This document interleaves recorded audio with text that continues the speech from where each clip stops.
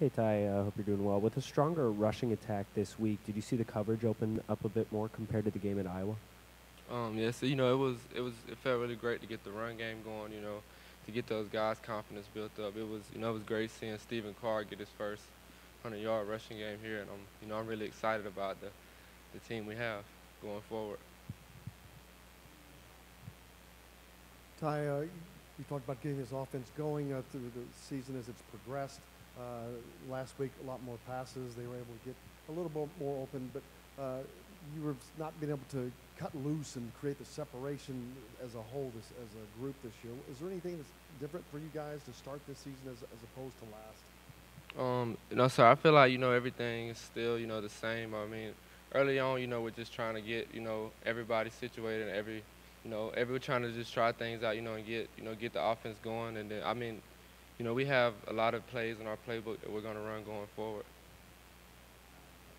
Ty, Michael mentioned the deep ball that came super close. Did you feel like when that thing was in the air that you might be able to get to that one, or how close did you get to it? I feel like I jumped just a half a second too early. I've been watching and feel like I wish I could get that play back, but I know we're going to have a lot of opportunities coming up soon. I think Coach Sheridan mentioned last week that he really wanted to see more rhythm, basically, in the offense this week. How much better do you think that was, especially with the passing game? Did you feel a lot more just rhythm between you and between Mike and the rest of the receivers? Did you see a lot of progression there, and how much better do you think that needs to be? Yes, sir. We had a great week of practice last week. Coming into this past week, the rhythm was great. We had a lot of great passes. We got a lot of great catches in practice, and we're just going to keep building off that going forward.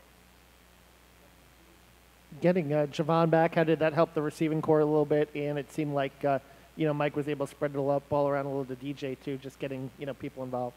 Yes, sir. It was great having Javon Swinton back. I'm really excited for him, seeing him score his first college touchdown Saturday. It was really exciting, and also the scoop and score on the block punt. It was just a really great day, and it was just an awesome day for him.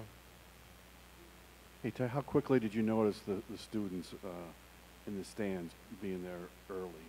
Oh yeah, the student section did a really great job Saturday of coming out. It was really excited for this fan base. The football team was really excited. It was just a really great atmosphere Saturday, and we're hoping they continue to do the same thing going forward.